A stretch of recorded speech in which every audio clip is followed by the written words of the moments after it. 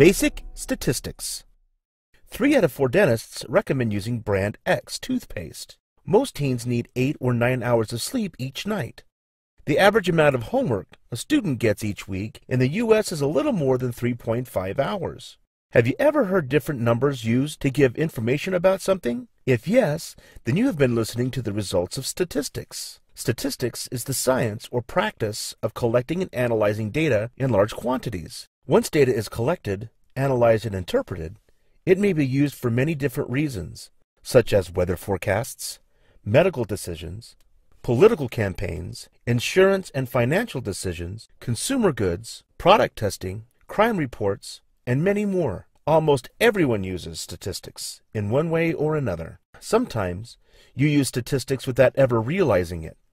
For example, you may decide to download a new song because thousands or millions of other people have downloaded the song. The number of people who have downloaded the song is a statistic. It is a large quantity of data that has been collected, and you have analyzed it. You may have interpreted the data as well by saying, "A lot of other people like this, so I will probably like it too." There are several important numbers used in basic statistics: the data set, the mean, the median, the mode, and the range. Regardless of the data collected, every set of statistics usually has a mean, median, and a range, and some sets will also include a mode. What are they?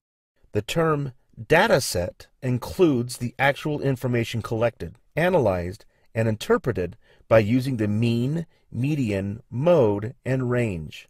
All statistics begin with a set of data, usually numbers. Here's an example. 10 straight days of temperatures in New York City during October were 66, 68, 64, 61, 70, 72, 72, 68, 64, and 64. Mean. Most likely you have heard the word average.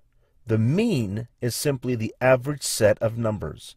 You add the numbers together and then divide the result by the quantity of numbers.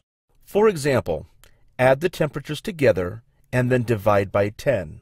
669 divided by 10 equals 66.9. 66.9 is the mean of the data set. Median. The median of a set of data is the middle number of a set of data. To find the median, align the data from the smallest to the largest. If the quantity of numbers is even, add the two middle numbers together and then divide by 2.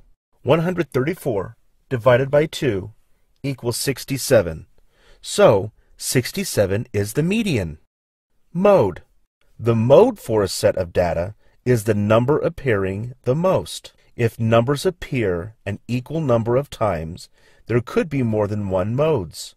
If every number appears an equal number of times, then there is no mode.